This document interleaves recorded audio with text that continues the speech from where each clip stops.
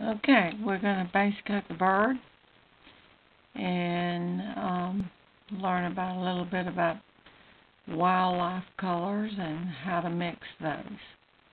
This is part 2. We've done the leaves, the pears, and the stems, and now we're ready to do the little black and white chickadee. Now, anytime you're working with wildlife, you never want to use straight black from the bottle or straight white. So I always work with light buttermilk and I mix a black.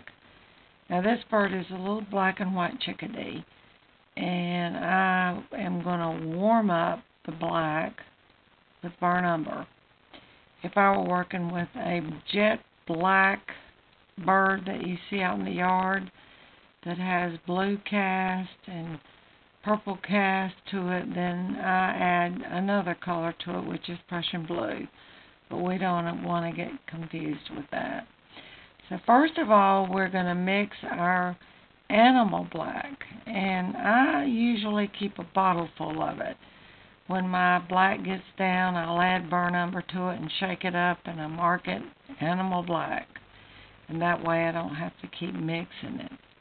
But to mix it, you're going to use 2 parts burnt umber over to your black, and this is lamp black.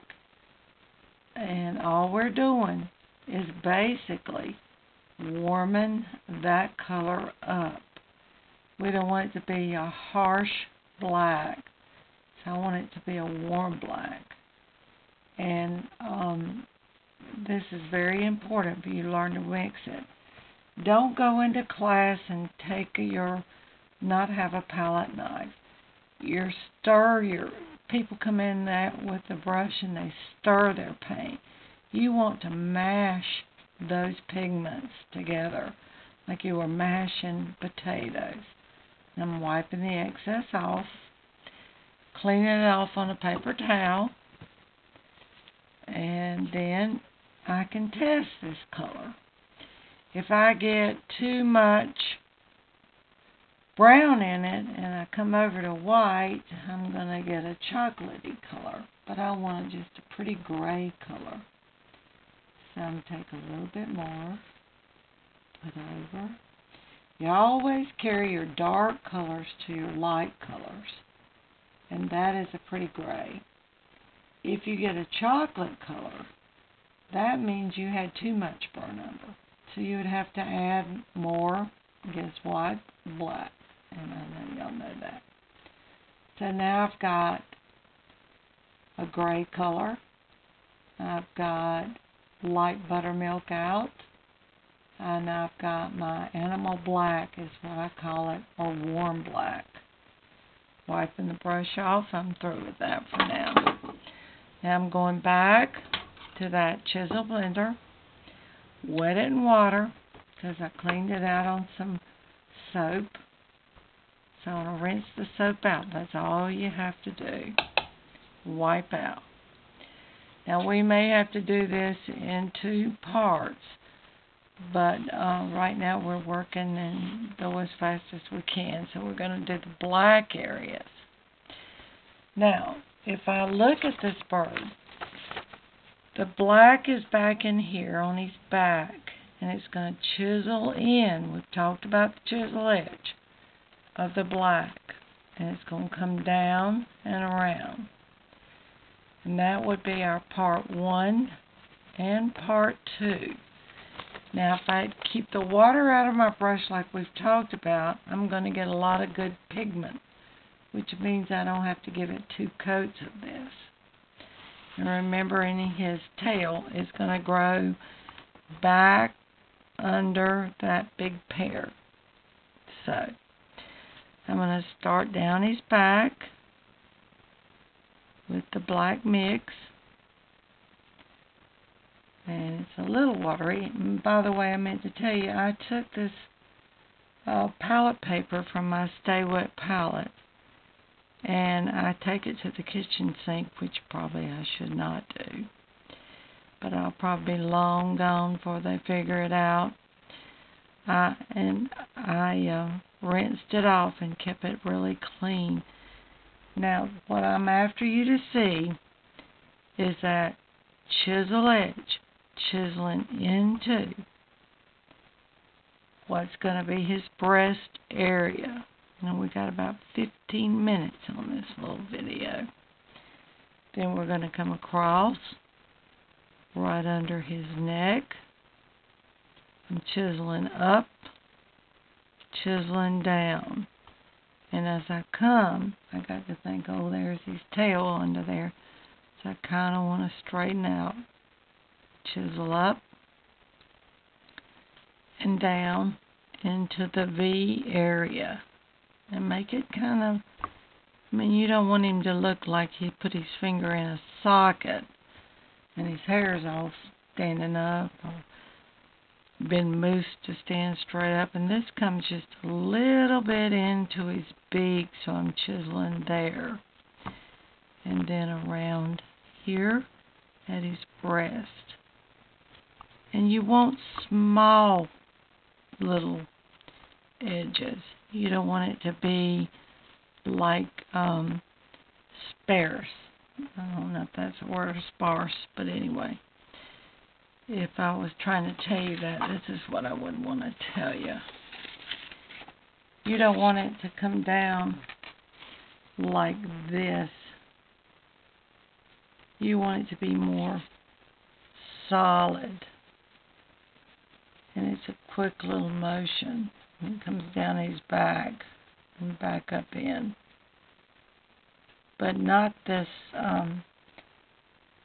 spread out stuff. You want them to be close and quick. Up into the neck. Up into his beak. Now in here, you can just paint it. You don't have to chisel that. But I wanted you to see how I'm chiseling. And then this is just painting right down his back, right over that leaf. He's going to be a fat little feller. But I love my birds to be fat and happy. Okay.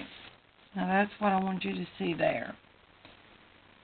Now then from there, we're going to go directly up and do the top of his head. And I want you to see this closely. This is very important. I want it to turn as it comes around, where it doesn't look like it's straight up again, but following and comes right to the beak. Up, and turn my painting. I'm a lap painter. I love to put things on my lap and paint them. But then I get this, and then I'm going to chisel back a little bit. And this is going to come right across the top of his eye. So I'm just painting this. But what happens when I get to the beak? Turn that chisel edge. Barely touching. I use very little paint. Make it go a long way. Picking up a little more paint. Comes across the top of the eye.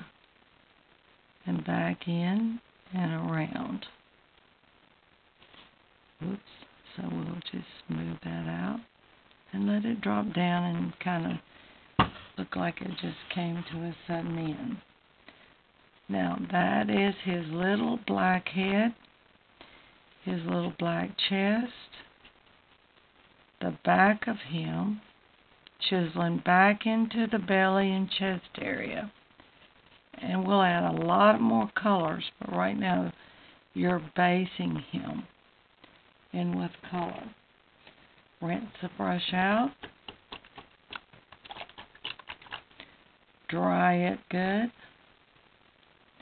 Normally I take it and squeeze it good because that's how much paint pigment I want. And I'm going into light buttermilk. His whole chest, right above the pear, is filled in with light buttermilk. This size brush I'm using is a 10. And I love that size. Then what am I going to do? Turn that chisel edge so that I can make that little fella furry. And around the pear, you're just going to get in behind it. Don't leave a line. Wipe some off. I got too much. Come around there. And then smooth it out. Brushing over. You're looking at the front side of it. What happens here? You're going to chisel in. Chisel into the black. You do not want any separated lines. You want it to be a quick little motion.